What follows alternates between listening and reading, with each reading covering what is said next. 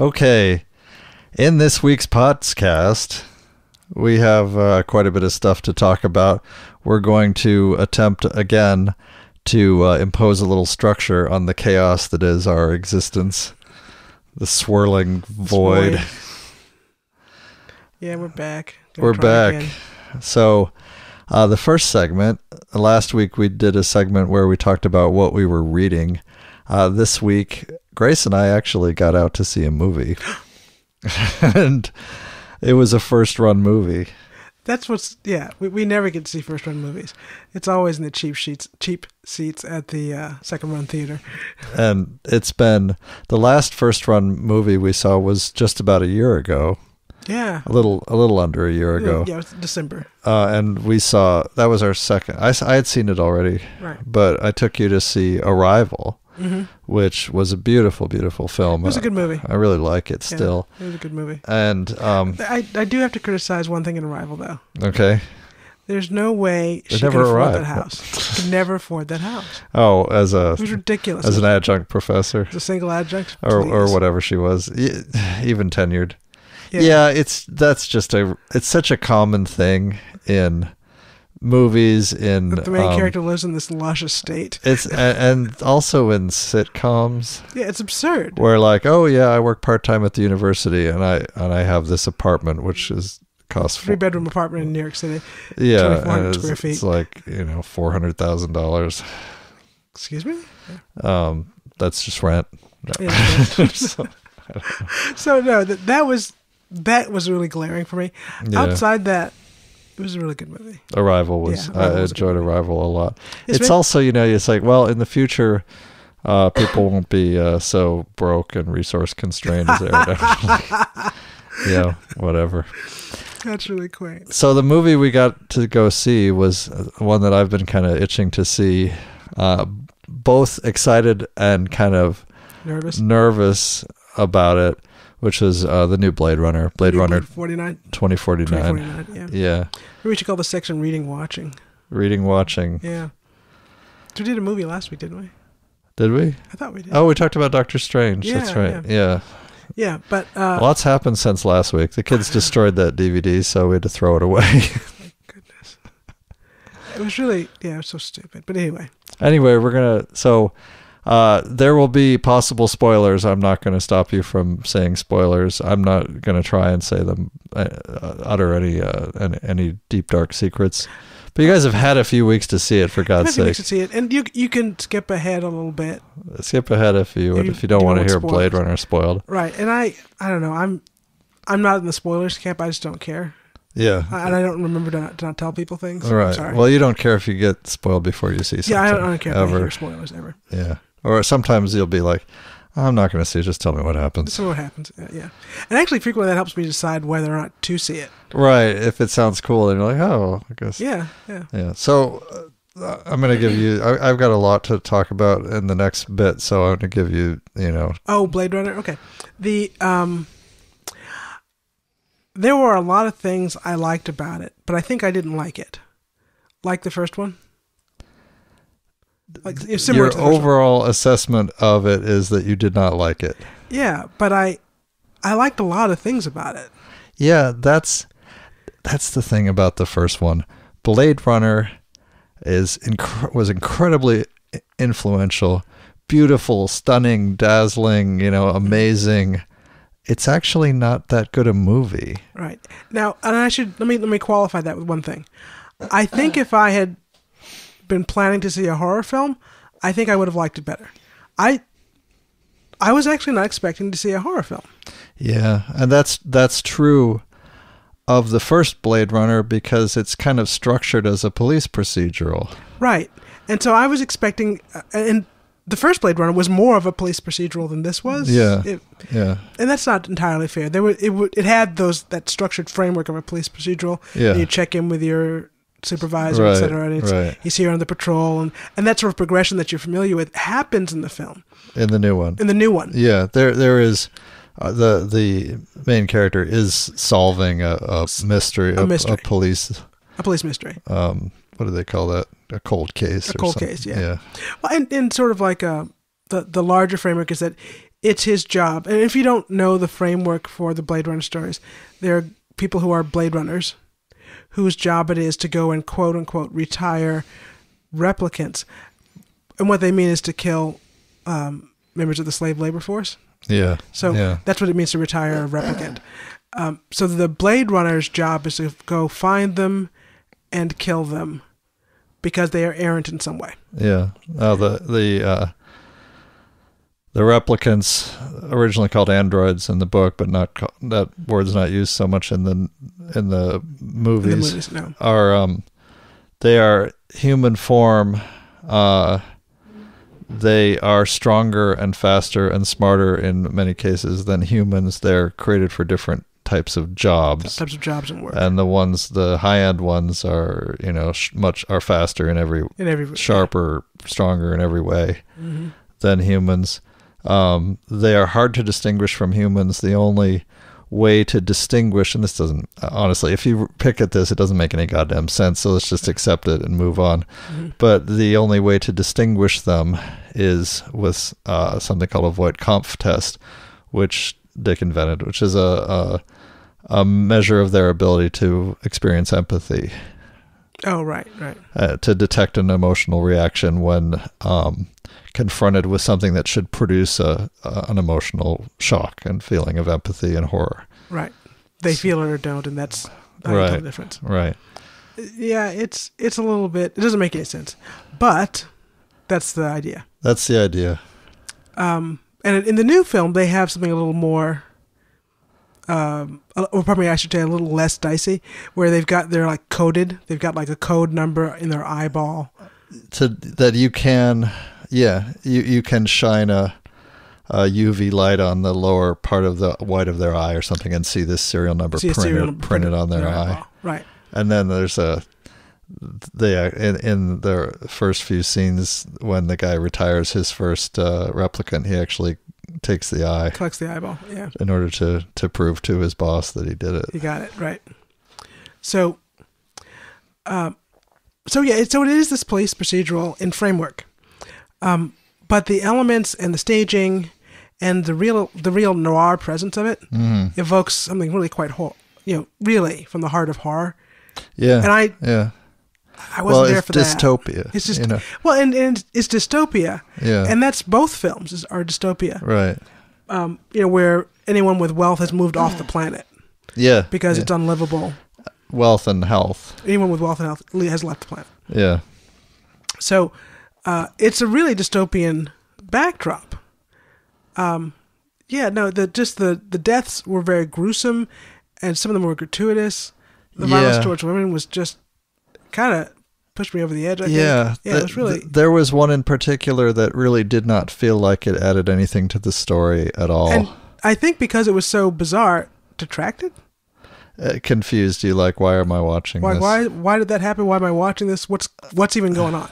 Yeah. What is it? And just specifically, it's a murder scene where the a new villain replicant kills a new replicant who literally was just born, basically released from a plastic bag.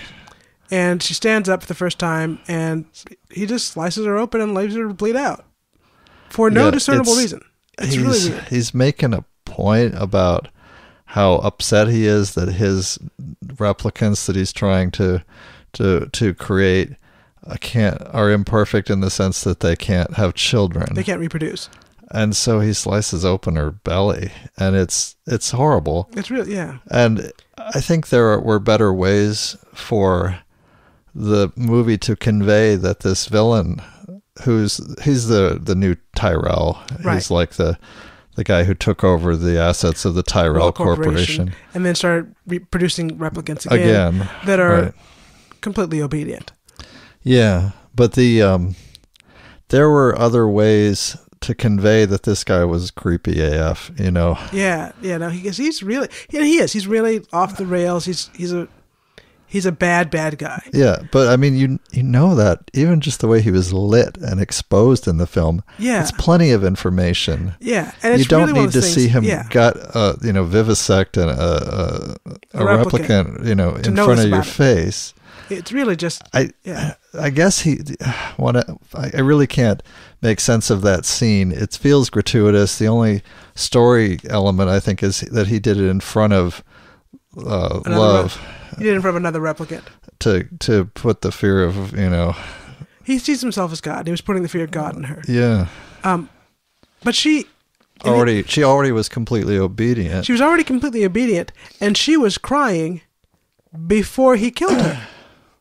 She was standing behind him weeping before he killed her. It was very strange. It was a scene that just did not make any sense. So that took us out of it a little bit.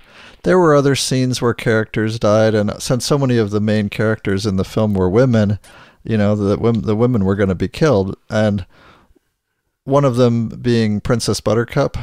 Yeah. It was a great role for her, actually. Yeah. She was really good.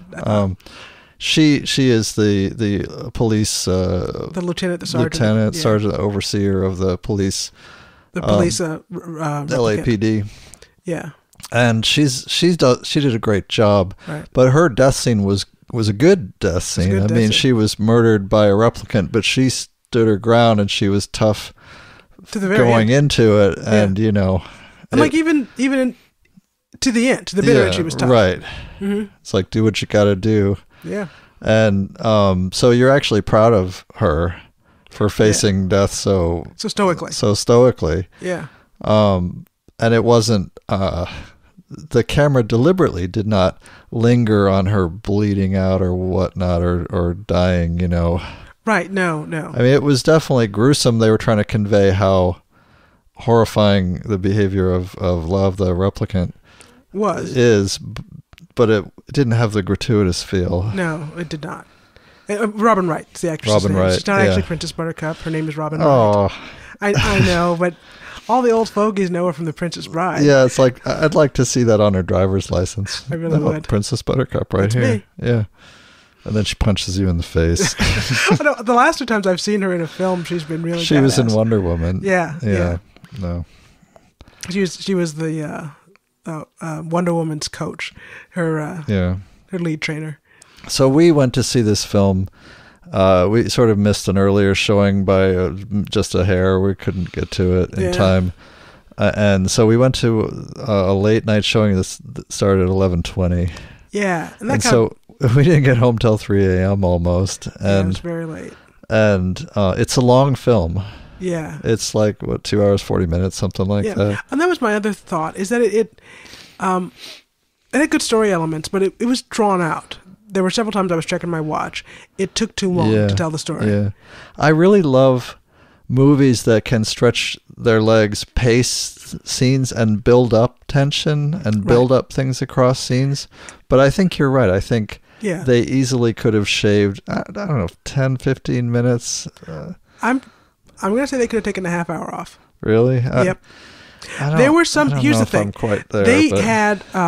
they were doing some world building. Yeah. And they had some really great spaces that evoked noir, mystery, horror, post-apocalyptic, dystopian space, right? Yeah. And they conveyed that really well. Yeah. They did a whole lot of lingering, I think trying to bring the point home, where they did these wide span shots showing basically all of San Diego as wasteland as like a garbage dump.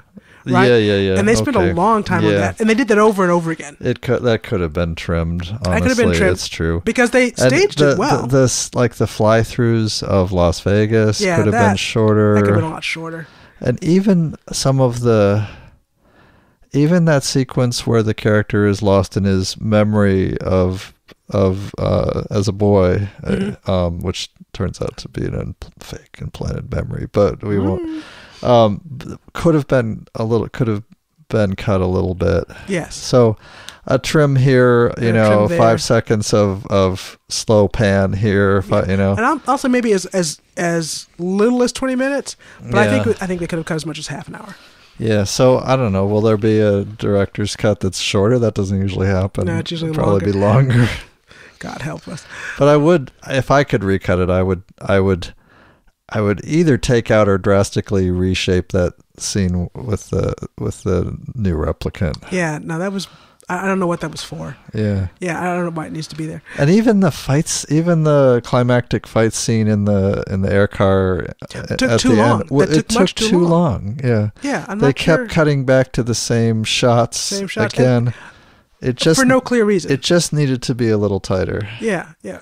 And I think the sequence of events was the right sequence of events. Yeah. But each piece was just drug on. Yeah. So the things I liked about it. Yeah.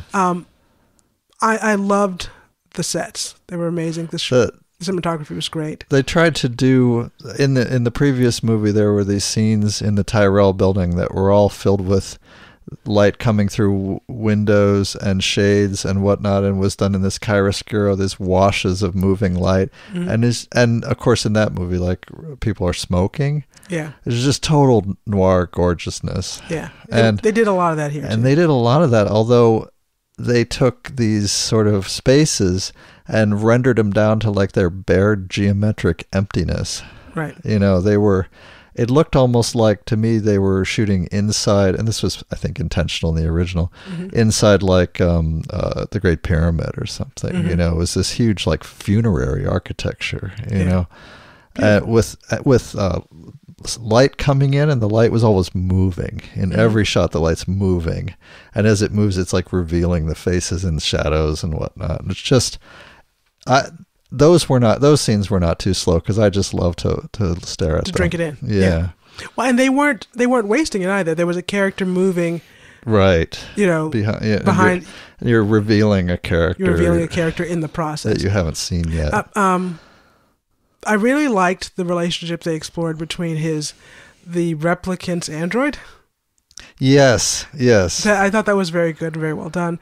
I thought the dialogue was good. Yeah. It was tight. It was very tight, and I thought the acting was great.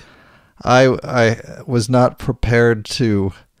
I was not prepared at all to like Ryan Gosling. In a role, but he was very restrained. His face, with the things he did with his face. Actually, there were very several restrained. Times he was doing was breathing. Yeah. And like the way he was breathing was conveying a lot of information. Yeah. No, he was, I mean, you're talking about a replica and say, well, he had a horrible life and was conveying that, he's had a horrible existence. He's killed people for the police, whatever. That's all he does every day. And what he sees day to day is horrendous.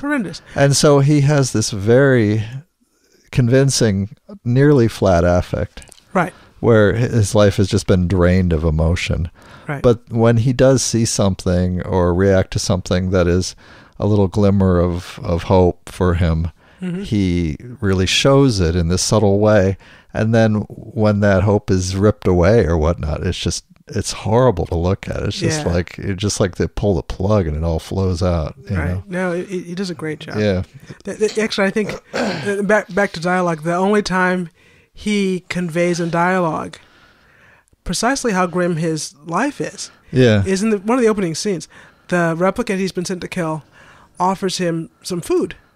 Oh, yeah. And he says, no, I prefer to eat after the workday is done. Well, yeah, because he's about to vomit when he sees it blows the guy's head apart. Blows the guy's head apart, rips his eyeballs out, etc. But the farmer has grown some garlic in this hellscape. It's absolute hellscape where everything they're raising is grubs indoors. for protein. They're raising grubs for protein indoors in this like radioactive, tainted vent hood. Yeah, I mean it's a real hellscape. But he has like the verbs, Yeah, he used in whatever he was cooking. Who knows, sautéed grubs or boiled grubs or whatever. He had managed to throw in some real garlic to grow and that was a beautiful scene. Gosling is like pulling the lid off the pan and leaning over, and you had this feeling like, oh, they're going to show what's in the pan. It's going to be something horrible, but they don't show what's in the pan. They just show him breathing in the drinking in the scent, right? And it's like, and he hasn't smelled garlic in a long time, but he knows what it is. Ever. Yeah. Maybe it's ever. Yeah, he doesn't know what it is. He says, oh yeah, because he's asking where he farms. He says, I farm protein. Here's some of what I make. Yeah. Oh, here's some of what I grow, and Charlie's like. Vile little. Looks like something you'd dig out of your lawn. Honestly. Yeah, they're grubs. And back and forth, And he says, I grow a little garlic for myself. And he says, is that what that smell is? Yeah. Oh, that's right. He didn't recognize He didn't know what the smell was, right? But he was fascinated by it. Right. Who knew food could have flavor? Could have flavor and smells. Well, there's a similar moment when he meets a prostitute, and he's looking through some photographs from the crime scene outside the farm.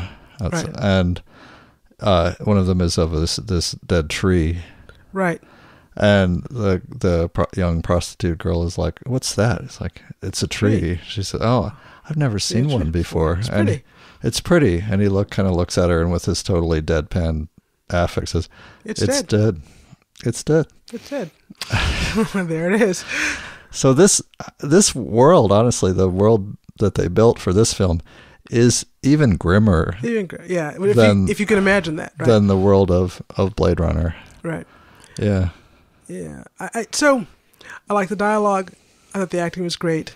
I thought the sets and cinematography were great. What else did I like? Oh, I thought it was a good story. There are some elements to this movie that if I'm a dickhead, a total dickhead. Like, I know. I've read all of Phil Dick's novels except 1.5 that are too bad to read or something. Yeah, or just not good. Yeah. And studied his biography, his autobiographical writings, his essays, his stories, his exegesis, his theology, all this stuff. At length, I was totally obsessed with his work. And he has a very strange and dark personal history. When he was born, he was a twin. He had a twin sister.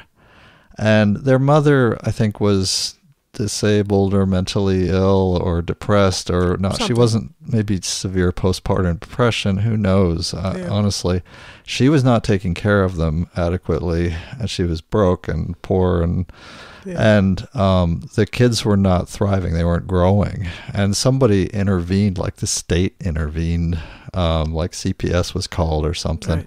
And they took the kids, and the boy survived, and the sister, the twin, was so far gone that she died. And this was something that was significant and meaningful to Dick for the rest of his life, that his other half, literally his twin, had died. Right. And this worked its way into his theology, everything. And they make reference to that in the film as part of the story. Right. But it's not like you're listening to this and you're like, oh my God, it's not like the characters that this happened to. This was Phil Dick. Phil Dick that this happened to. And like, wow. Yeah. It's kind of moving, but also a little unnerving. It's a little unnerving. Yeah. Yeah. But no, a good story. A story worth telling. Yeah. Okay. So yeah, it's worth seeing. It is absolutely not for young people. Yeah. Don't bring your kids to this film. I wouldn't even go if you're under 21. Honestly. Yeah.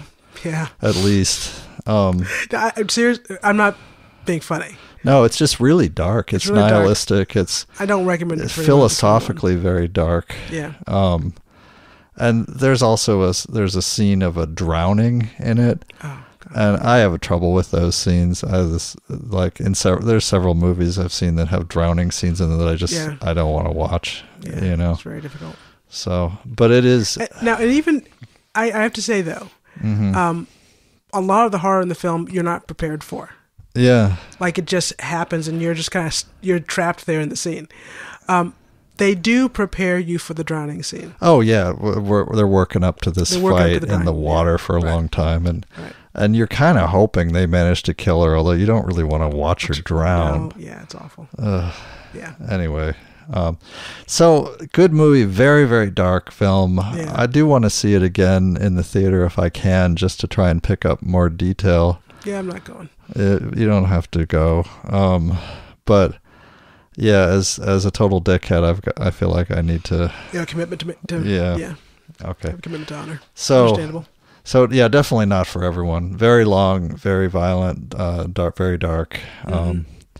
If you liked the original, you'll probably like You this probably like quite this. a bit, and you'll Yeah. recognize a lot of callbacks and references. Yes. And it's like all the coolest elements of the original blown up bigger than life Yeah. even. Yeah. And I will say of the soundtrack,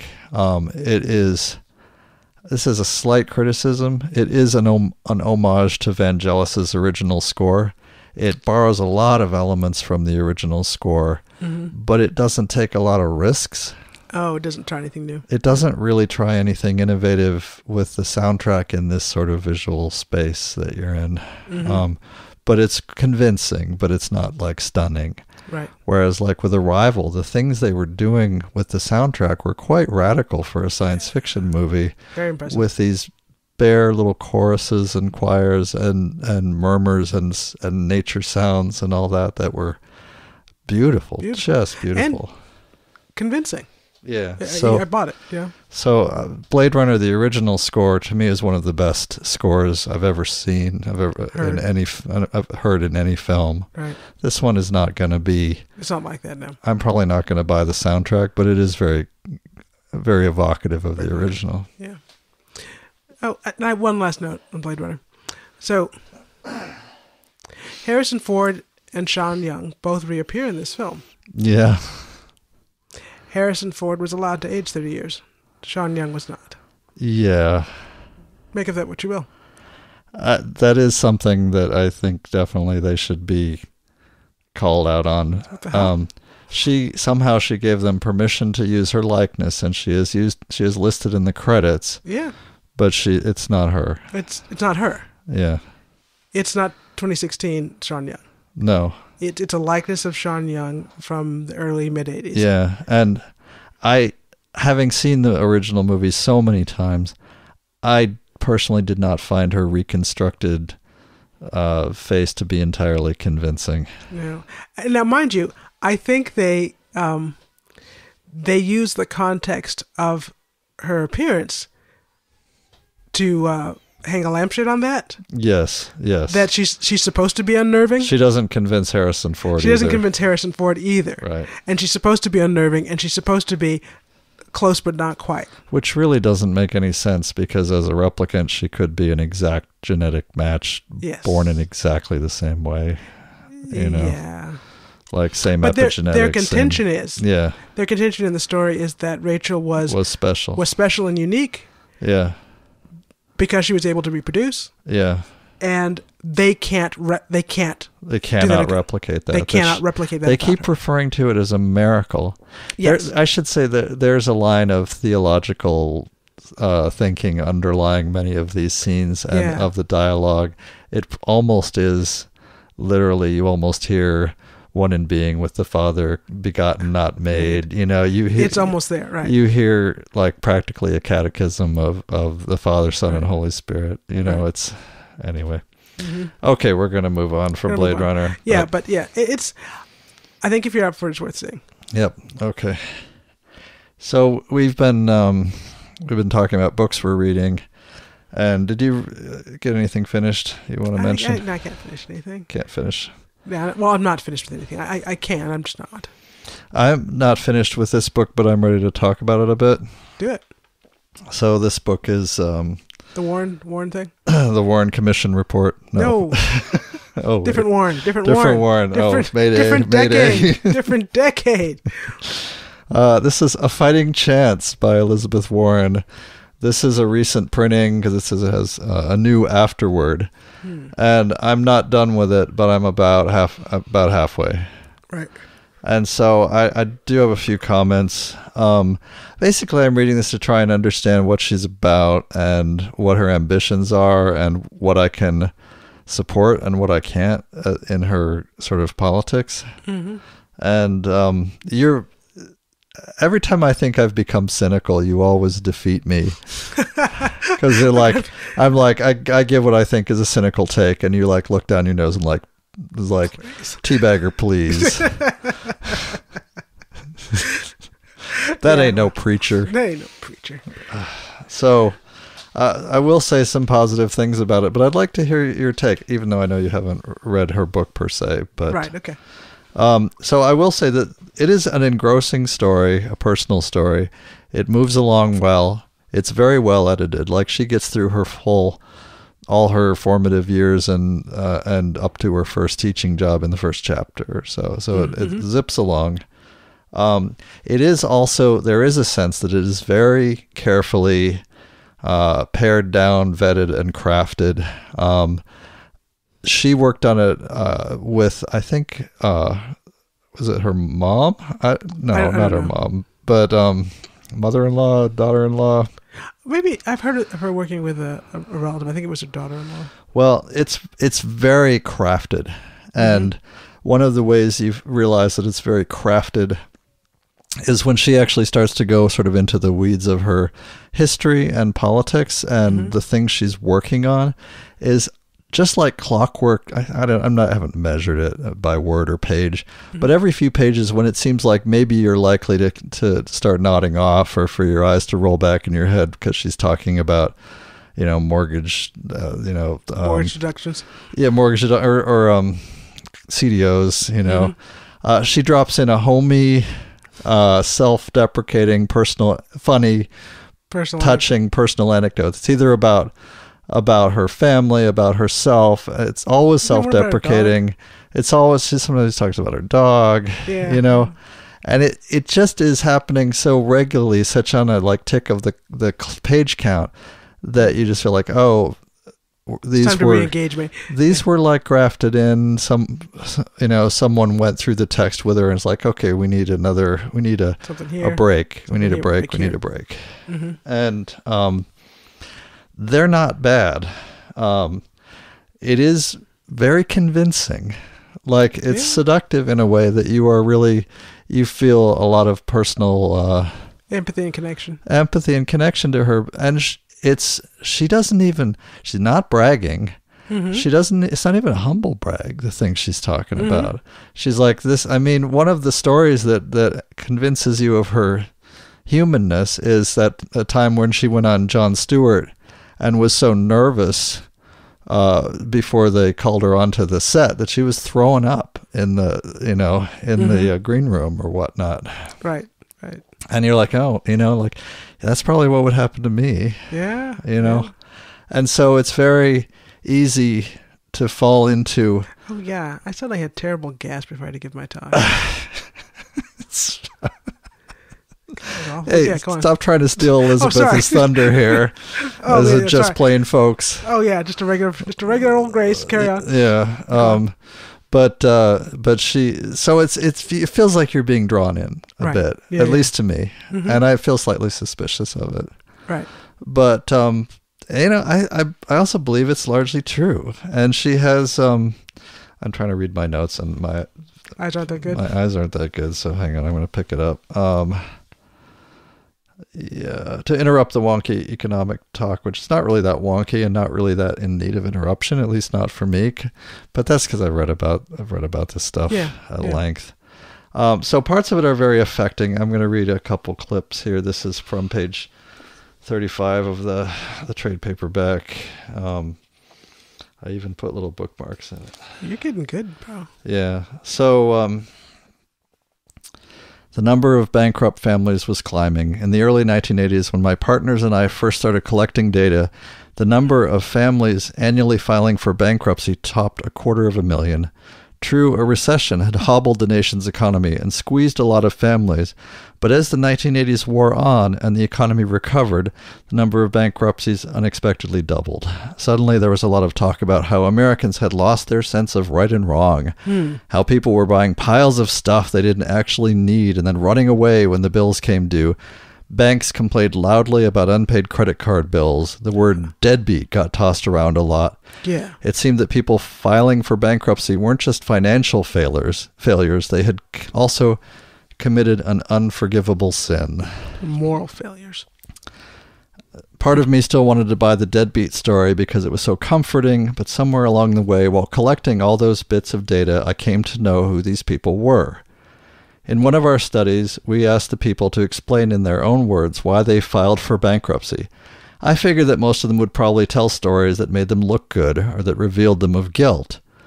I still remember sitting down with the first stack of questionnaires. As I started reading, I'm sure I wore my most jaded, squinty-eyed expression. The comments hit me like a physical blow. They were filled with self-loathing. Mm-hmm. One man had written just 3 words to explain why he was in bankruptcy. Stupid, stupid, stupid. When writing about their lives, people blamed themselves for taking out a mortgage they didn't understand. They blamed themselves for their failure to realize their jobs weren't secure. They blamed themselves for their misplaced trust in no-good husbands and cheating wives. It was blindingly obvious to me that most people saw bankruptcy as a profound personal failure, a sign that they were losers through and through. Some of the stories were detailed and sad, describing the death of a child or what it meant to be laid off after 33 years with the same company. Others stripped a world of pain down to their bare facts. Wife died of cancer, left $65,000 in medical bills after insurance. Lack of full-time work, worked 5 part-time jobs to meet rent, utilities, phone, food, and insurance.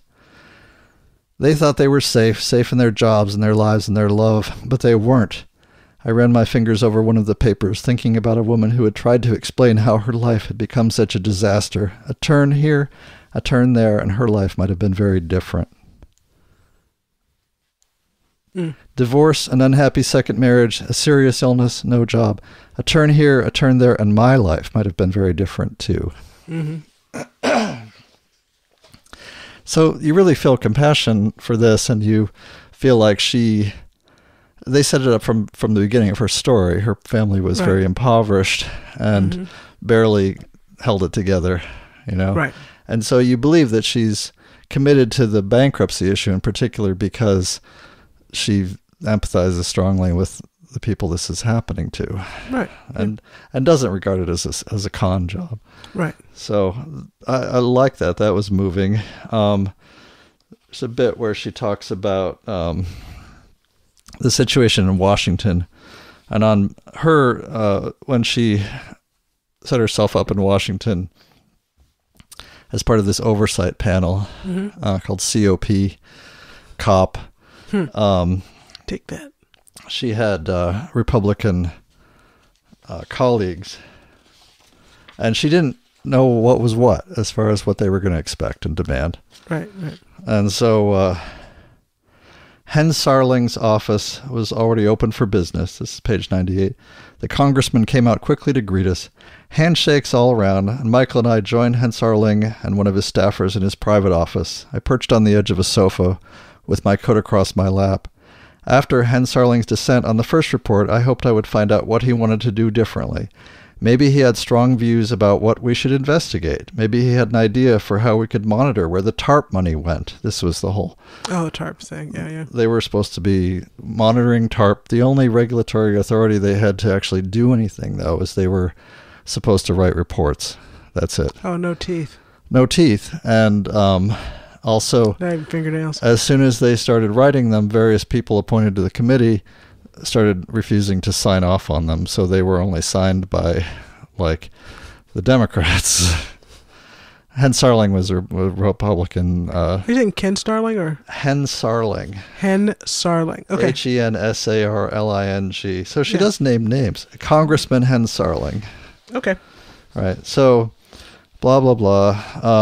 After giving me a big smile, Hen Sarling dived right in. He said something along the lines, I want to know your plans for dividing up the budget. This organization had just come into existence. Right. And it was her and a handful of other people and they had been cranking to try and get the first reports out. Right. Just like working around the clock. Mm-hmm. And she didn't have any plan for how to hire more, have any plan for how to hire more people. And so her writing says, dividing our budget, the congressman explained that he wanted to know what portion of COP funding I planned to allocate to the Republicans and what portion I planned to keep for the Democrats. It's supposed to be a nonpartisan committee, right? Or bipartisan committee. Bipartisan. Commission. Mm-hmm. I remind him that we were all working on the same investigations and the same reports. Congress hadn't specified the exact budget, but they were willing to give us funds we needed to get the work done. And that's what we'd do. I told him that I felt strongly about one thing. There's no money for one side versus the other. This shouldn't be a my party, your party exercise. We should work together with one nonpartisan staff. In other words, she wanted the staff to be nonpartisan appointments, like researchers, secretaries, Except all those people are partisans, though. Well, there's that. In Washington, you're a partisan. Yeah, full stop. That's how it is. The congressman took a few more passes at his point. Sure, he understood that we were working together. That was all very nice, but I obviously didn't know the ways of Washington. He chuckled and smiled, but he kept coming back to the same point. What part of the budget would the Democrats get to control, and what part would go to the Republicans? After a few more rounds, his tone got hard. Look, he said, the game is shirts and skins. Really? Okay, well, she's like, she did not immediately take her shirt off, right? A vivid image immediately shot into my brain. Boys with sharp elbows playing pickup basketball, everyone hogging the ball, one team in shirts and the other bare-skinned. No girls on either team, of course, right? And Sarling's point was obvious. He wanted to make sure his team got its share. Mm-hmm. So that's another moment you're like, it's basically, this is her education, you know? Right. And you're kind of cheering for her. And it seems pretty convincing. Right. Then there's another line, there's another moment that's a pretty powerful moment. She talks about this, and this was actually, I think, she's referred to this in interviews. In early April, I got a call from the office of Larry Summers. I didn't know Larry well, but I'd met him a few times when he was president of Harvard in the early 2000s. According to reports, Larry had been Tim Geithner's mentor when they were both in the Treasury Department in the 1990s. Now Larry was the director of the National Economic Council, which meant that, along with Secretary Geithner, he advised President Obama on economic issues. Would I be interested in meeting for dinner? Sure, I replied. Larry's office suggested the Bombay Club, an Indian restaurant near the White House. I believe I've been there, actually. Yeah. Quiet and softly lit, it served Washington's power elite. When Larry arrived for our dinner, he ordered a Diet Coke as soon as he sat down. He glanced at the menu, ordered quickly, and soon the food started coming. It was a long dinner, with plenty of intense back and forth about everything from the bailout to deregulation to the foreclosure crisis, blah, blah, blah, blah, blah. Later in the evening, Larry leaned back in his chair and offered me some advice. Larry's tone was in the friendly advice category. He teed it up this way. I had a choice. I could be an insider or I could be an outsider. It's your call. Outsiders can say whatever they want, but people on the inside don't listen to them. Mm-hmm. Insiders, however, get lots of access and a chance to push their ideas. Powerful people, listen to what they have to say. But insiders also understand one unbreakable rule. They don't criticize other insiders. I had been warned. There you go. And like I said, I've heard her describe this in interviews as well. And I think it's important. And I think it actually says a lot about how anyone in office is at the level of Congress or Senate. Right, how they got there. Representative or senator or whatnot, or even appointees. Right. Can't speak candidly. Right. And do not. Mm-hmm. And, it's not like you don't know this already or suspect it, but this is it's pretty clear. Here it is right on your fork. Mm-hmm. So I thought that was a neat moment. One more quick point here.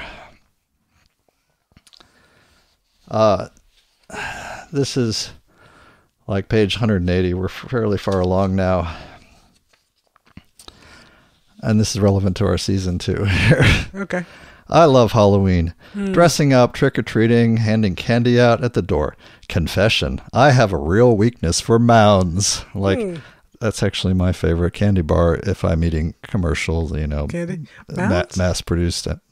Mounds or Almond Joy. Yeah. Either one. All right. I thought it was Almond Joy. That's right. Almond Joy, yeah. Confused. But they're both, they're like different versions of the same thing. Almond Joy has nuts. Mounds don't. because sometimes you feel like a nut. Sometimes you don't. Oh my God, that just happened here. Sorry, so sorry. So sorry. One year, Lavinia talked me into becoming the Sparkle Queen, complete with a pink glitter wig, all so that I would compliment her Sparkle Princess costume. Fortunately, I believe all the relevant photos from that Halloween have been deleted. Oh. I would have loved to see that in the photo section, honestly. That'd need to be in the photo sections. See, that's where she lost me right there, but go on. I've also been a lost sheep for her little Bo Peep. This year, we dressed up as a rose, Lavinia, Cleopatra, Octavia, a pumpkin, tiny baby brother, the Mad Hatter, Bruce, and Robin Hood. Me, and then, this is in parentheses, me, tongue firmly in cheek. And I like, did you think you needed to explain and call out to us just to make sure we understood that you weren't really Robin Hood? You weren't really like actually planning on robbing from the rich to give to the poor, right? You weren't going to go there. And like, wait a minute. Her tongue was firmly in her cheek. Yeah. And that line wasn't written to me. No. That was written to the columnists at the Wall Street Journal who are going to review this book and comment on it. Yes. So that she could diffuse them saying, oh, Pocahontas with her Robin Hood fantasies. With her Robin Hood fantasies. And they even got her like, there was an incident where after she moved into her office, someone came around at Treasury, someone came around with a book of paint chips and was like, we're doing routine like repainting of offices because they're, haven't been painted in 10 years or whatever. Right. Would you like to pick a color? And she picked a color, and someone on the staff leaked to the press that Warren had immediately after moving in had her office repainted at great expense, and she chose like a southwestern terracotta theme. Again, they were playing on the Pocahontas, like, oh yeah, because she's an Indian, right? She's a Native American, thing, and like, seriously, yeah, seriously. And this was another lesson. She actually got a public apology for that, right, from her boss. Is like, this didn't need to be a news item. Doesn't need to be a news item. Doesn't need to be a thing. But here we are. So. But that little aside, like, note, tongue firmly in cheek, and like, that's not written for me. No. And so that's like, yeah, this is where like the mask slips just a little bit and you see the robotic, like, replicant gears and wheels behind it, right? Yeah. So here's a progress right here. Anyway, so I remain, I like what she's done and what the causes she's championed and all this, but I remain suspicious because she doesn't actually seem to be on the left on most issues in most ways, and I think she kind of wants to be an insider-outsider. Yeah, some people like that idea. And it doesn't happen that way. And so like that is the crux, I believe. Again, I haven't finished the book, but I believe that's the crux of why she doesn't think she can run for office. But she's now a senator. Yep. And that's pretty firmly inside the tent. That's inside, yeah. And so, but it's not, the thing is, it's not just her. Yeah. This issue of like, who's the politician that I feel like I can support that's going to champion these economically left policies, right? And ideas and policies that are designed for people like me who just are working to live, know. Right. Who is that person? Who is that person? There's no one there. There's no one there. No. And her take on certain issues and her work on certain issues has been valuable and high profile, and I respect it. But she can't be a real, she can't push for real reform. Real change. She can't criticize capitalism. Nope. She can't criticize the existing institutions. Nope. Like they need criticizing. Yeah. All she can do is say, we're gonna change the regulatory regime. We're gonna tinker around the edges, and I can't. The lines. That's not really enough for me to jump up and down to want to support her as a politician. No, she's arranging. Yeah, that's arranging deck chairs. So, and maybe you're really into the deck chairs. I don't know, but the sinking ship is my concern. Yeah. So, any thoughts on my take so far? No, I appreciate your skepticism. I look to you as a model of cynicism and skepticism. I don't know whether to be flattered or terrified. I probably would not have read her book. I think she needed to stay in academia, and that she was more valuable to all of us. In academia. In academia. Well, she really has, I think, done valuable work in actually in bringing up a generation of people into economics and bankruptcy law and financial oversight and whatnot, who are more radical than she is. Well, and they can be. They can be. And I don't know, I feel like if she wanted to serve the American people, that would have been a better service to the American people. Yeah. I don't know that she's of service to the American people in the Senate. Really. I think she does a really great job of giving the Democrats cover. Yeah, that's a little bit what I'm kind of scratching my head over. Yeah, that she really gives the Democrats cover, but other than that, and she serves at their pleasure. Right. Right? So I'm not so sure she can take her position in the Senate anywhere. And we talk about, this book is really just like an opening salvo in a presidential campaign. I don't actually quite buy that. I mean, I guess it could happen, but I don't believe... Keep your options open, I don't believe the Democratic Party, the DNC, as it's constituted now, will run her. I don't believe... it could be a Hail Betty pass, Yes. Yeah, they could try it. They could go for it. I don't think they will because the bank lobby has spent so much against her, and they have fought her tooth and nail, and they've basically made it so that she couldn't run the Consumer Protection Bureau. I forget the acronym. The COP. Well, no, this is the new bureau for financial products. Oh, yeah. Well, I think there's no harm in writing the book and not running, but you can't run unless you've written the book. That's true. I think that's true. So, this is you keep your options open. You do what you gotta do. Because she's certainly the book really does portray her in a very convincing light. Mm-hmm. And it's only if you come to it with strong preconceived notions about what you're looking for in a politician that you would have a lot to argue. To argue with. Or to not be. Or if you were, say you worked for Citibank, sure you'd be picking it apart from the other side. But wait a minute, that's going to cost me. Yeah, right. Hey, wait a minute, that's going to be a thing for my yacht. It's like, the insurance industry employs a lot of low-income women who hate to see anything happen to them. Yeah. Just saying. Yeah. So I'll finish the book. It's not. It's bits of it are actually inspiring.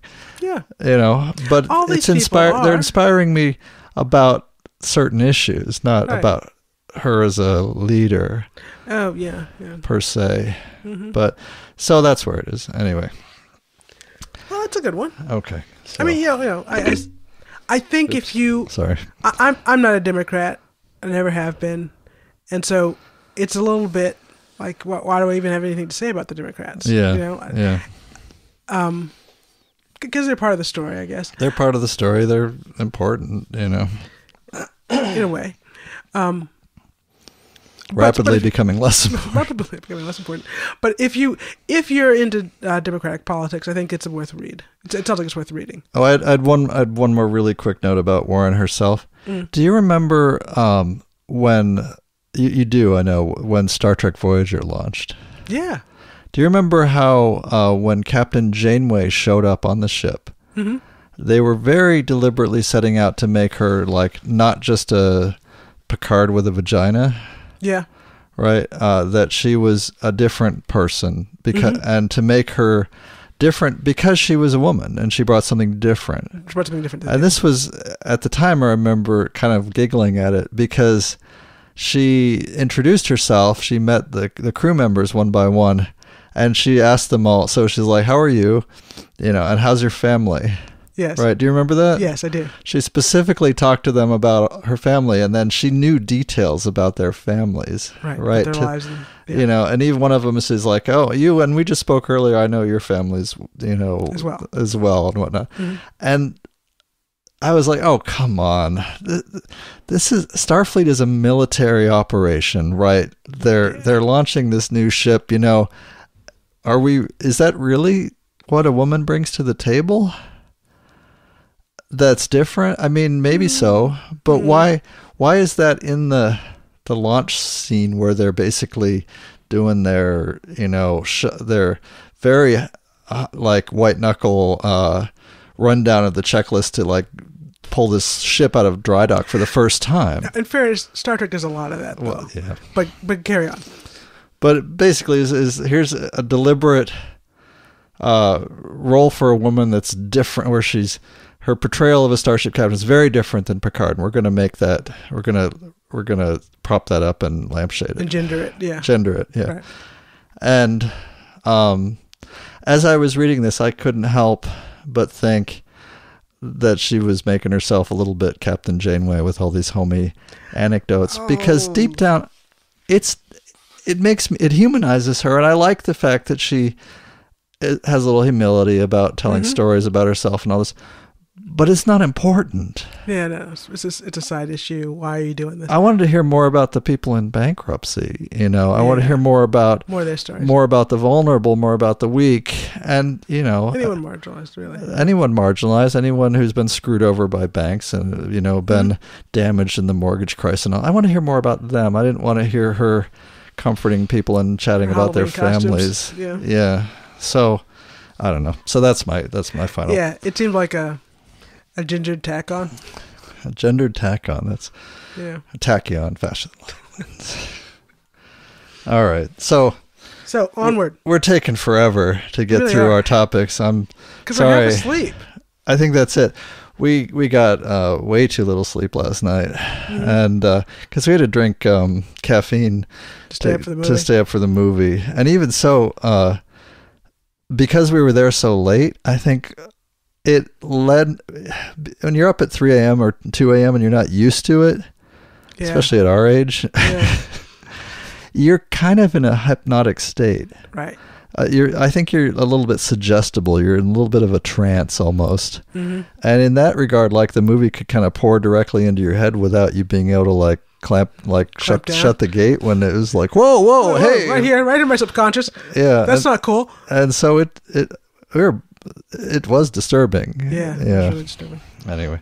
But no, next segment, Walk a Week, make it quick. We went to Mathai Botanical Gardens. Walk of the Week. We have a segment we're going to call Walk of the Week, and I'm going to insert some appropriate music right here. Baby, talking my baby, loving my baby. I don't mean maybe, walking my baby back home. Okay. So, is that professional? I thought that was very professional. Thank you. Mathai Botanical Gardens. It was beautiful. They have lots of really well-groomed gardens, and the trail is very walkable. Yeah. They're clearly updating a lot of their trail bridges through marshland. We got partway through a loop that we thought was going to lead us back to the parking lot. Back in the car in 5 minutes. The trail was closed, and it hadn't been marked like when you go in on the map or anything. No. And we're like, oh, so now we have to backtrack. And walk all the way around another 50 minutes. And the kids were losing it and getting tired. So this is the real challenge, is we're trying to push the kids so that they get a good workout. But end it before they melt down. And we have to carry more than 2 of them all the way back to the car, you know. So it's hard. Yeah, it's so a little hard. But it was a beautiful, warm, It's sunny absolutely, day. absolutely beautiful. Sun is low in the sky, slanting through the leaves, and the air was warm and still. And it's just, we're along a little stream, and it's just a gorgeous walk. And the kids also really enjoyed the kids' garden Children's area. garden, yes. Yeah. That was very well crafted. I was very impressed. There's like a little playground out of where you can build structures out of logs and timber and sticks and. And Mary was losing it. It was like he was in a candy store. Oh, sticks! Yeah, it's so Sticks, fun. you see the leaves? Well, there's like a little lean-to built on against a stump, and he's crawling into it. He's like, "Look, I'm little. I can fit right in this little house." We're like, "Yay!" It was marvelous. It's really delightful to see, to feel their joy at seeing these kinds of things like for the first time, and you're like, because we're so fucking jaded. Yeah, no, it's embarrassing how cynical and jaded I am. Yeah. But no, Mary going through the maze. And There's a house. little tiny hedge maze. Yes. And it's like, it's not, I wouldn't call it a challenging maze, but Mary's running around. It's like, whoa, I'm lost. I can't go this way. Ah. And Sam's already jaded. I can the way see out's you right here. Come on. Just walk out. Yeah, you can step over that hedge. But Mary was having a blast. Having a blast. And so was Pippin. Yeah. And so was Joshua. Yeah. And Sam had a good time too. Despite his best efforts at being all, no, this is stupid. This is stupid. And cool. Yeah. So Mathai, that was our walk, and we'll probably go back there. Yeah, I think we'll go back there. Yeah. Okay, so we have, this is probably a disaster. Train wreck. In the making. Yeah. Why don't we just talk about our third topic? Just that one? Yeah. Sure. Are we up for that? Well, let's do the other two quick. Real quick. Okay. I'm going to say one thing. Yeah. George W. Bush is a war criminal. Yeah. Don't forget that. Yeah.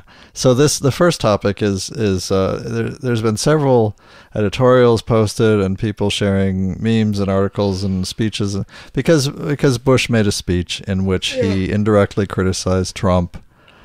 If you read his whole speech, it's not exactly a bomb throwing, liberal propaganda piece. No.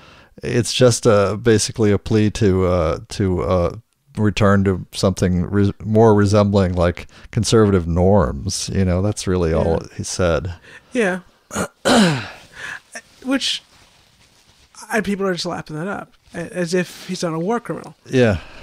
Can we return to And so the editorials are, the editorials are like, oh, he's so presidential, and then it's the same thing with miss me yet billboards and don't we wish he was president instead of Trump? No, I don't. because his administration was dangerous enough to get a lot of murder done on an enormous scale and lead the whole U.S. into the international crime of aggression. And be the opening salvo for a complete erosion of civil liberties. And all the fallout and all the consequences of this thing. And there are prisoners in Guantanamo who've been there for 16 years. Yeah, a long time.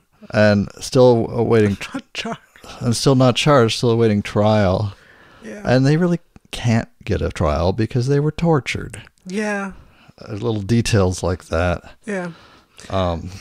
It's his 8 years were a complete clusterfuck.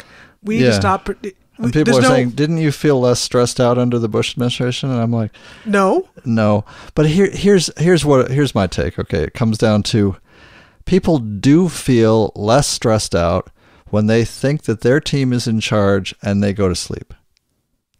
Oh yeah, and then they're like, oh, everything's in good hands. I can just I can stop paying attention to politics. Just sail on, and their stress level goes down.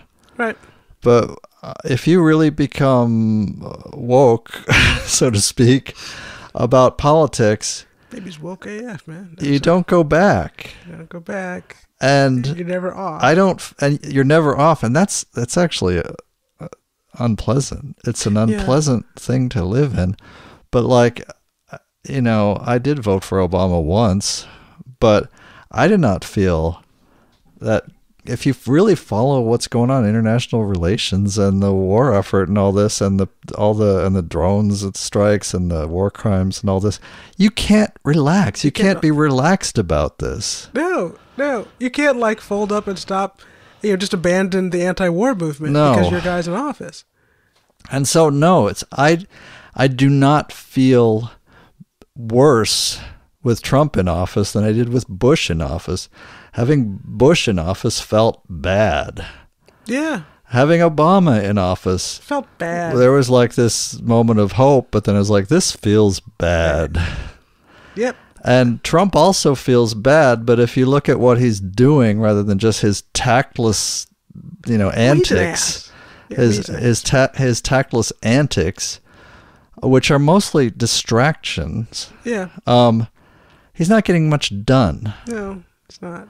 And it's the people like President Cheney with Bush as his cover story that came in to office ready to implement a very brutal and nasty and absolutely cynical agenda. Yeah. The for commentary. Halliburton, for Carlyle Group, for grifting, to grift. Yeah. Just an absolute kleptocracy. Yeah. And 45 is not any different. It's not any different. Not any different in that respect. But he can't get any of his signature achievements through, honestly. Yeah. No, not really.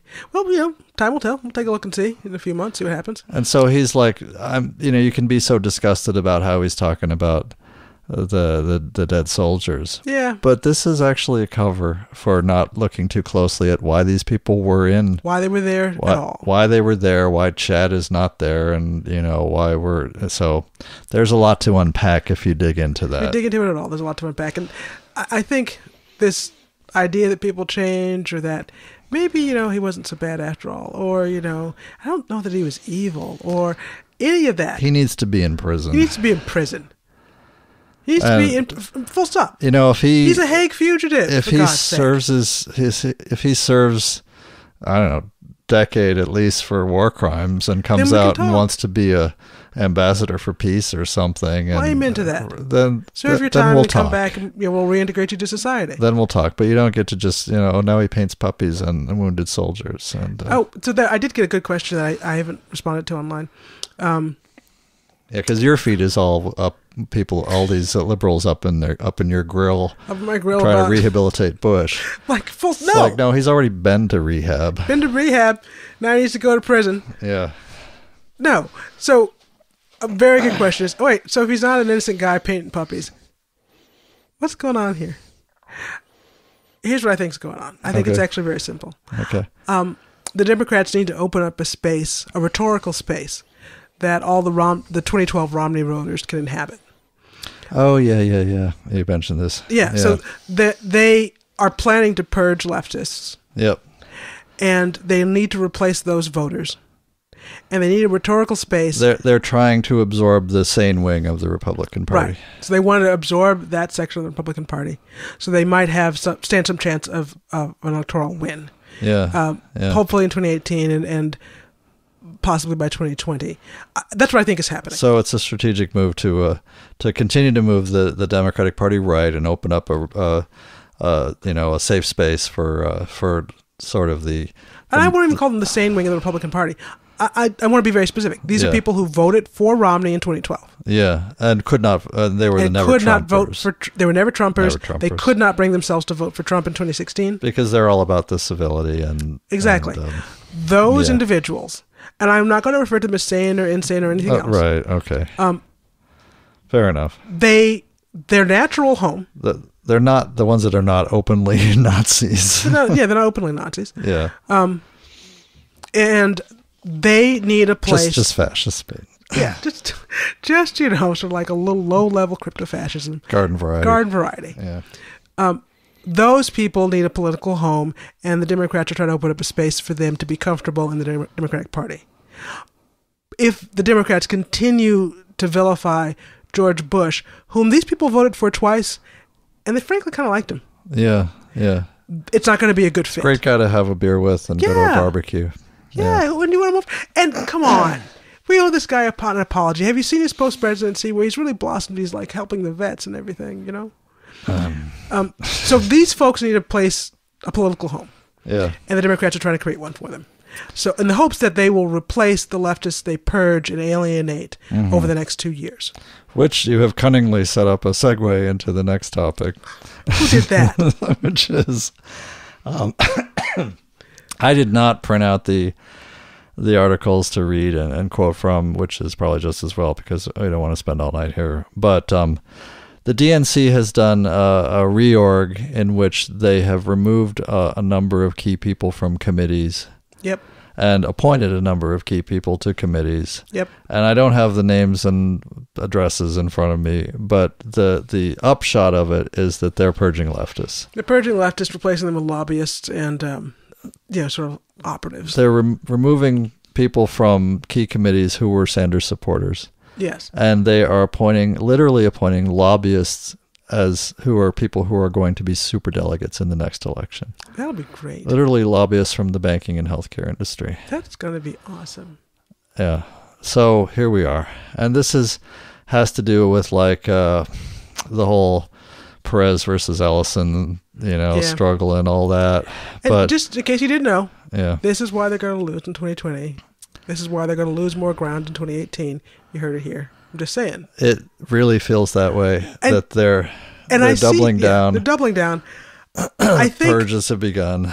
Well, I think they're trying to say, okay, we're going to alienate all these leftists, so we need. It doesn't matter. So we need the people on the right. It doesn't matter. So we need these people on the right. Yeah. They're trying to make that close that gap, right? I think what they don't fully realize is how many people flat out left politics in 2016. Yeah. They just abandoned politics. And they're not going to vote. They're not going to come out and vote for you. Yeah. So they didn't just not vote for Trump. And they didn't vote for Clinton. They gave up. They gave up. Yeah. And they're not coming back. Yeah. The Republican Party had them, lost them, and the Democrats aren't going to get them. No, because they're still ethnically Republican. Right. They're still ethnically Republican. They're not gonna change. Yeah. And embrace anything Democrats are talking about because they're Democrats. Well, they've spent 20 years. 20, 30, 40 years just vilifying Democrats as liberals and whatnot. So, that's not going to happen. Well, now they're not wrong. No, they're not wrong. I never thought they were to begin with. But No. and I think that's the miscalculation that Democrats are making, is they think that there's this sort of mythological person out there. They think that block of Romney voters is larger than it is. Yeah. The independents, the so-called independents. So-called independents. Yeah. Because those Romney voters, a lot of them voted for Clinton in 2016. Mm-hmm. Not enough. And I think that should be the lesson they need to learn is they weren't enough to get Clinton in 2016. Right. They're not going to be enough in 2018 or 2020. And we have looked at each other and said, oh my God. And I think if you want to make predictions, I think there's a small but significant chance, and you said this too, and I said, yes, I've been thinking this, that they're going to run her again. They're going to run her again. I can't wait. It's...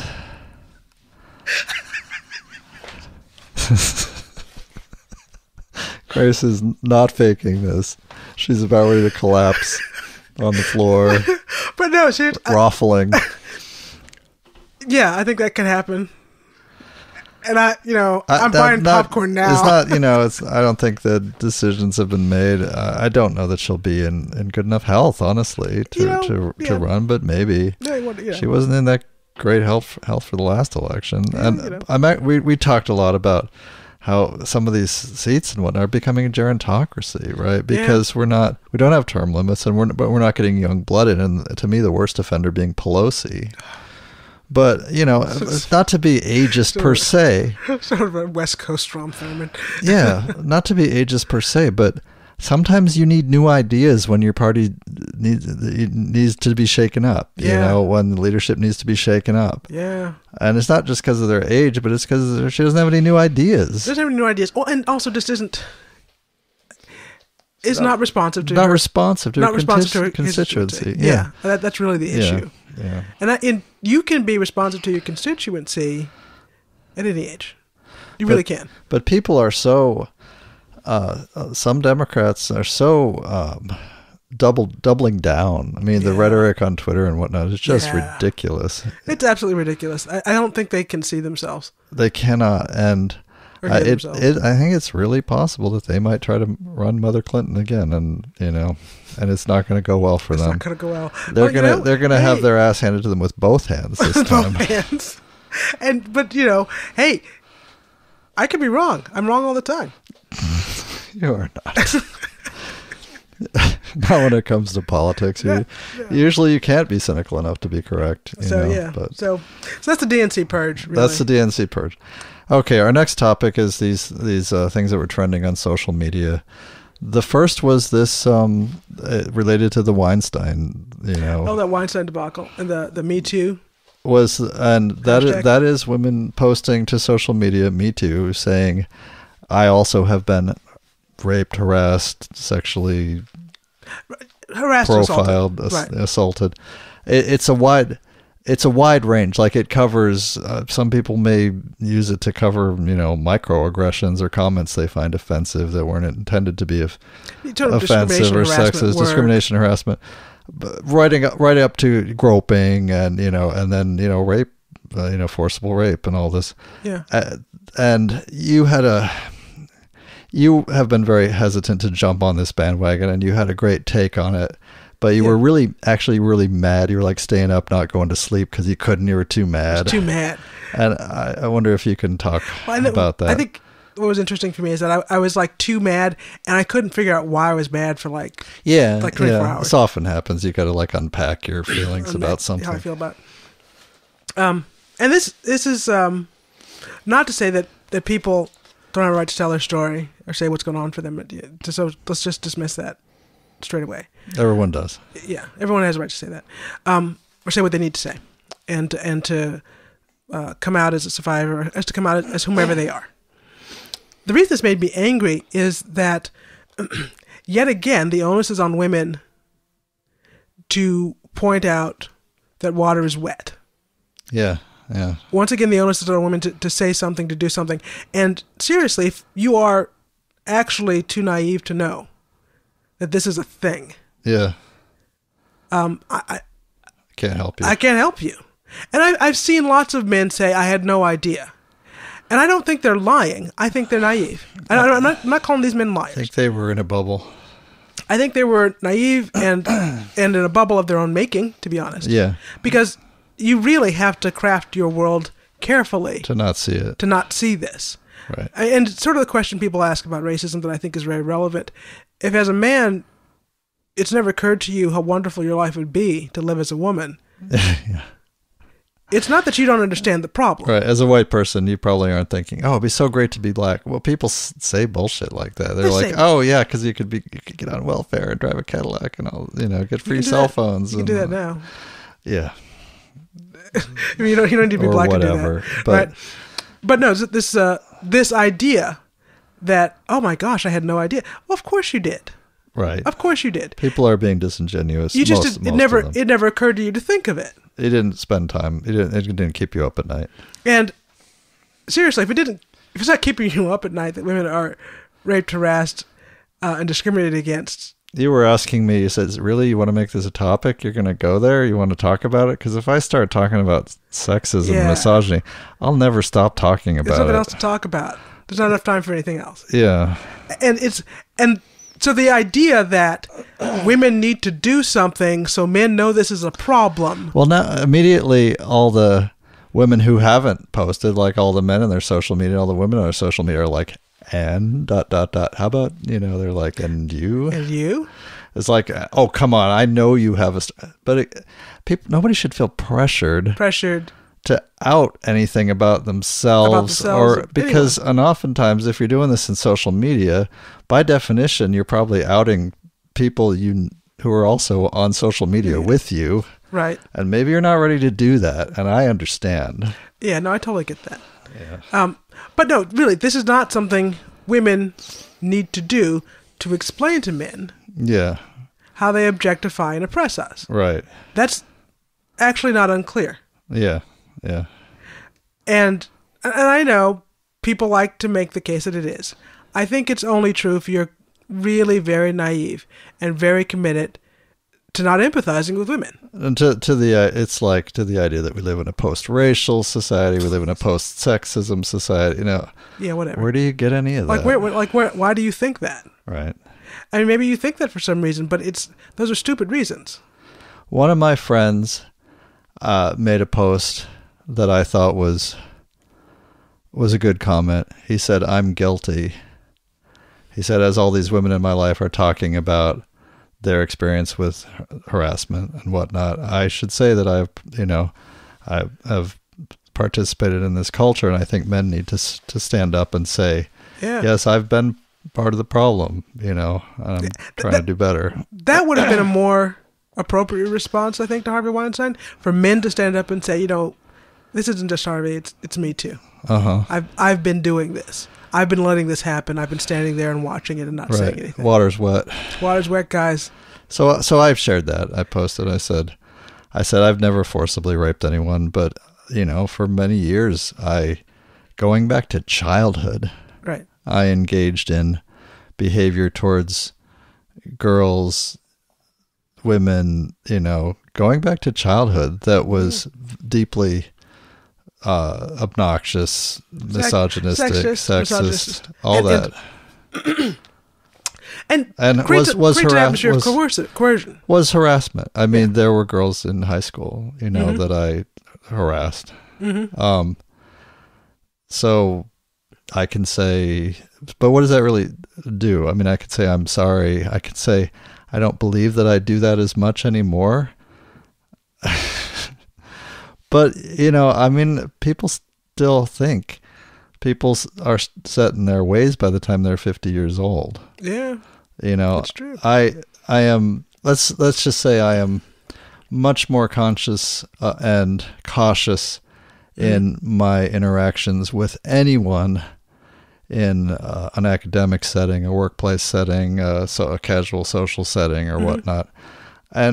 But most of that, I think, is just because I got married. Oh, really? Well, not. let me rephrase that. I mean, it's not so much that I got married per se, and now I restrain myself because of that. Right. It's because my life has changed so much.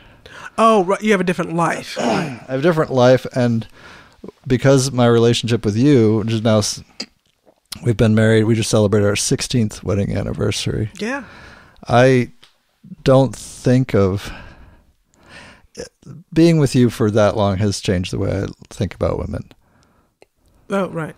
In a profound way, I think, and have tried my best to hear them, and not just dismiss what they're saying. Right. But I can't undo the person you were, the workplace interactions I had with people where at times I pressured people to date me, or I can't undo all that, and I'm not going to get on social media and start outing the people involved. Right. That's not helpful. That's not helpful.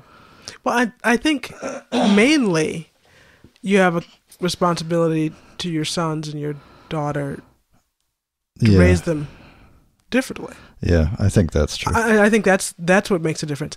And I think there's a responsibility among men to call this behavior out, because you see it all the time. Well, in these days I don't, because I work in a engineering firm that's almost all men, and we're all deeply nerdy. Yeah. Honestly, and we don't talk about much else than your nerdy stuff. Than our nerdy stuff. Your really, nerdy jobs. Really. So it's very different than and that's partly a class thing too. Well, it's a class thing, and also, but there's a sexism thing in that there are no women in the engineering office. I can't fix that, but yes, that's true. It's true. Yeah, that's true. And I don't know. I don't think you can fix it single-handedly. Yeah, and right? the women that do work in our company now in the assembly department, the way I feel like I can do my best to fix that or not be the problem at work is when I do work with them and interact with them, I'm trying to keep it about the stuff, and also trying to be encouraging and like, yeah, this happens, this didn't work. This bill didn't work out right. I just had an interesting conversation where one of our staffers had assembled some pieces backwards, right? And and it took a while to diagnose because it was such an odd problem that it's never happened before. Hopefully that's right. So we went down and I was like, she's like, oh, I'm sorry. And I'm like, as long as we keep making new mistakes, I'm more than happy with new mistakes. It's like, yeah, new mistakes are always. Try not to make this like let's all try not to make the same mistake, because that's when people are like not paying attention and whatnot. Right. But I can't criticize you for hooking this thing up backwards. Right. But yeah. Well, I think it's on you as a man to keep the workplace environment as good as it can be. Yeah. And I don't think you can single-handedly change the dynamics of software and engineering to bring more women into the workforce. But certainly, any opportunity or any role you play in hiring, there's an opportunity for you. Yeah, I have in previous jobs. Right. In this job, I really got nothing. I'm not engaged with that. But You're not part of that process. And also, as I understand it, your job in this particular field is so specific. It's hard to find anybody, male or female. It's pretty. The embedded work I'm doing is pretty esoteric at this point. Yeah, so it's hard to find anyone who's doing it. Yeah, if we could get, anyway, if we do ever have a budget for an intern or something, I'll be, trying to be as fair, as open as possible to whoever we can find. But anyway, but no, that I think that was my big takeaway with Me Too, is that again this becomes something for women to do, as if we don't all know what's going on, and as if women don't already have all the emotional work to do. Right. So now we got to do this. The emotional labor, right? Yeah, there's more for us to do. Now we've got to shame everyone we know into saying, "Oh my God, I never knew that about you. You do want to tell your story," and you're like, "Not really, not really," And you don't have to. No. Like, it's not your job to fix everyone else's attitudes. Nope. And so, I thought it was a good take. I mean, yeah, no, and if Weinstein's the allegations against Weinstein aren't enough to wake men up, I don't know how something women are going to say is going to wake men up, right? And as usual, right, this has basically turned into become a white feminist thing.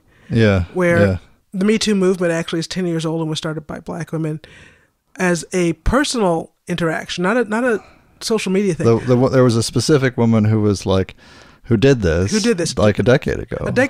Yeah, I don't remember her to name, encourage assault survivors to make a space for one another by saying that happened to me too. I believe you. Yeah. To speak to each other in that way. Yeah. Not as a forum to talk to men, or it wasn't a social media thing. It was a live in person. It was a personal therapeutic kind of healing thing. And very healing. Yeah. For survivors to know they're not alone. This isn't all in their head. Yeah. That this is actually happening to them in their workplaces and in their lives. And it was very powerful, but somehow it doesn't become a thing until a white woman says it. Yeah. And now suddenly everybody's like, oh, I better do it now. Right.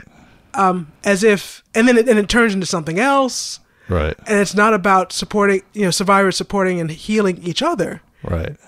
It's some other thing entirely. It's some other thing where, again, it's more, I think it's more emotional labor for the women to take on. Right. And fix everything. And if they're not willing to come out and say it, then they're cowardly, or there's all these criticisms you can level. Right. And I don't mean to say that anyone listening made those criticisms themselves, but I've seen that in the internet, in the woods, in the wild of the internet. Yeah, that sentiment is out there. That you're somehow not. I don't even know what. Yeah. Two. Is it really two? Maybe I said one of them. But two things. 12. Two last things though on this. Number one, that I thought was a very good little clip I read on my friend Susanna's page, was the one really good thing here is that we as Americans apparently still have some shred of shared moral ground on of shame. of shame and shared moral ground. Yeah, that's And promising. How wonderful is that? That's good news.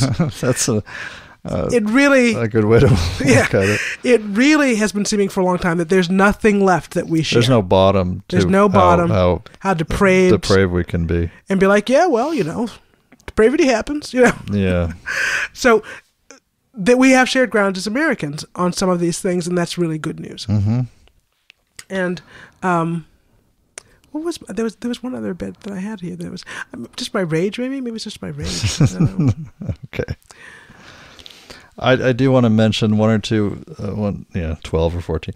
One, a quick aspect of this toxic masculinity, which is to say that I'm not sure women understand how boys were brought up. Oh, I remember the thing. Go ahead. As far as the culture goes that they were steeped in. Yeah. Especially if you grew up watching television in the 70s and 80s. Oh my God, yeah. And I remember very keenly seeing the was it Budweiser, the Swedish bikini team or something, and just basically women just used to literally to be draped over objects to sell them. Yes. The car ads. Like you might have a curtain in the background, Yeah, right. You just drape a woman there. Yeah, and pornography was not at all the same as then as it is now. Mm-hmm. Pornography at the time did not, I think, influence me nearly as much as advertising. Mm-hmm. And which was more pornographic than it is now, I think. Yeah. Yeah. Yeah. And deeply sexist and just pervasive. Mm-hmm. And the other aspect of this toxic masculinity that I experienced growing up was that it was all about homophobia. Oh, yeah. And so that was basically, if you were 16 years old and you weren't getting laid, it's probably because you were gay. Mm-hmm. So this was critical for you to prove that you weren't gay. Going back to 8 years old. Yeah, you got to prove you're not gay. Go molest that 7-year-old girl. That's how we know you're not gay. That's how we know you're not gay. Yeah. And I'm not joking. Yeah. I'm not exaggerating. Right, if only you were exaggerating. This seems like a joke. The next little thing I'm going to say about, there was a story being shared on Reddit of this woman was fed up with her boyfriend, a young woman, was posting, saying he just will not wipe his bottom. He will not wipe his rear end. And he's leaving stripes on his underwear. He's leaving stripes on the sheets. This is disgusting. It's absolutely disgusting. And I'm trying to figure out what he's doing. And why can't you wash your butt? And he says, literally, it's good enough to just soap the outside of my butt and let the shower water run over it. And you can't go between the cheeks. You can't ever go between the cheeks because that's gay. Oh. Even he can. So here's a guy who's being gay is dirty. He's a functional, reasonably functional, young adult.